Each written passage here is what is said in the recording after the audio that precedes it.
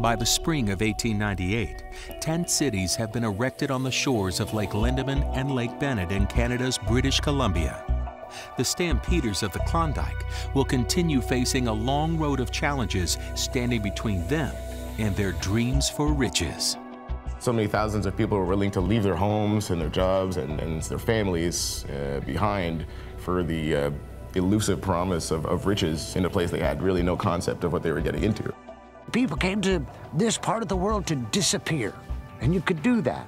Get away from the law, bad marriage, the world. A lot of people come to Alaska today to get away from that hustle and bustle of urbanized lower 48.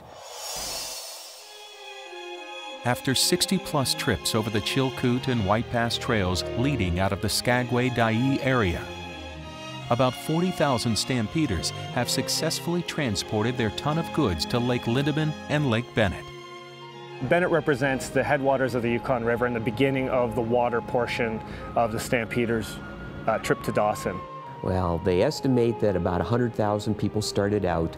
You know, people dropped everything to come here, and very few of them made it. The rest of the 100,000 who set out on the trail had either returned home or settled in Skagway. About 3 months had passed from the time the stampeders left Seattle and San Francisco until they arrived at the lakes at the head of the Yukon River.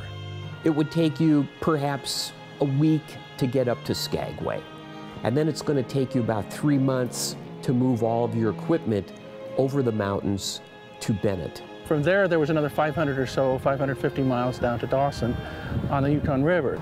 It could take you 4 or 5 months to get to Dawson because you also had to wait for the Yukon River to unfreeze.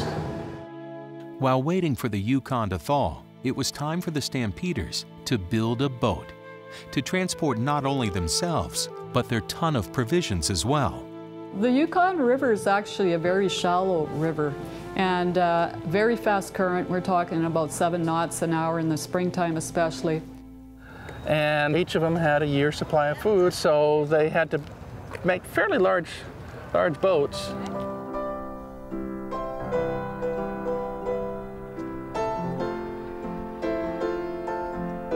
This is one of the most popular of the designs of boats that left here.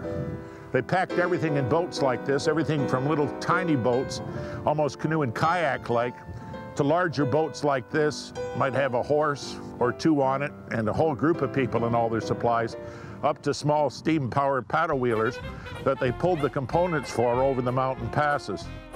There were several steamboats that were brought over in bits and pieces, you know, with boilers and engines and a lot of wood. So if you timed it right, you would be doing this boat building during the winter. In May, usually, is when the ice would go out of the river and you could launch that boat and begin your journey downstream.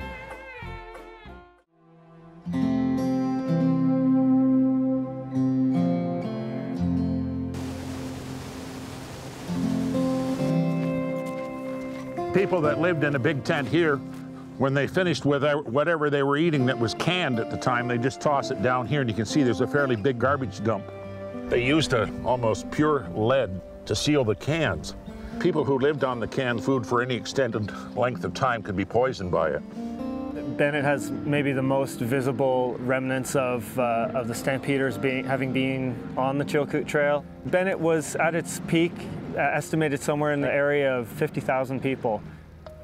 People had been living a miserable existence in tents scattered all over these mountainsides, building boats so they could float to the gold fields.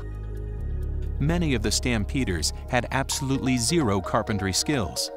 Whipsawing planks of wood to ultimately build a floating craft was completely foreign to them. I've never built a boat with my bare hands out of green logs. I had to saw myself. That sounds pretty amazing. It depended on your knowledge and ability. Sometimes you hired people to build the boats for you because you just didn't have the knowledge, but you needed other people to help you. Not everybody had the carpentry skills or was willing to whipsaw trees into planks to build a boat. They stripped the hillsides a long way up of all the timber. And then they would build a scaffolding type of saw pit, basically. It supported the tree, and there was one guy up on the top and one guy at the bottom, and they had this big, huge saw. They sawed the trees into sections, into boards, and then they used those boards to build a boat. It took them several months to do that. Whether standing above or below the law, the work was so difficult that each man believed he was doing all the work. This led to many arguments. And so some people broke their partnerships during the boat building process and would depart. Nobody was fully prepared for the numerous challenges that faced their journey to the Klondike. A lot of people were not experienced. They didn't know what to expect, but the draw was just too strong. They couldn't say no. So they went up here not knowing what obstacles they were going to face, and that cost them dearly. But everyone was convinced that there was gold to be had. For the stampeders that were left, nothing was going to stand between them and the promise of riches. Resembling much of Skagway in its early days, Lake Bennett was a booming tent city, offering all the amenities of an established town. Bennett was a bustling gold rush town, like a lot of gold rush towns that happened through various gold rushes from San Francisco to Colorado. There was always that great hope that people had that they were starting something new and that it was going to be there a long time. It was reported by a scout of the Northwest Mounted Police that 778 boats were being built at Lake Lindeman, 850 at Lake Bennett, and another 198 at Carcross. Caribou Crossing, as it was formerly known, because of the large caribou herds that pass through this region. Within 3 weeks after this report, another 1,200 boats were built. Like worked-up thoroughbreds at the gate of the Kentucky Derby, the Stampeders were anxiously awaiting the spring thaw so they could begin the race to the Klondike.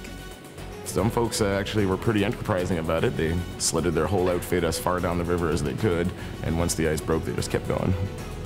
An armada of nearly 7,000 ships quickly swept through the glassy waters, chasing their dreams for riches.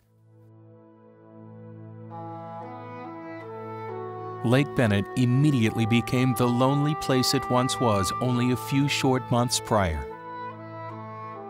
And of course, afterwards, the city would become a ghost town. People would leave. They just came for whatever economic gold strike, and then they'd leave, and then the city would be left kind of like abandoned. It lasted really only 3 years until the train was completed to Bennett in 1899, which basically made Bennett and the Chilkoot Trail obsolete. Everything you see here that has grown back naturally reforested itself since 1898. This is just Mother Nature working to reclaim a site that was really worked over 100 years plus ago. By 1902, except for the old log church on the hillside and a few other buildings, Bennett was virtually gone.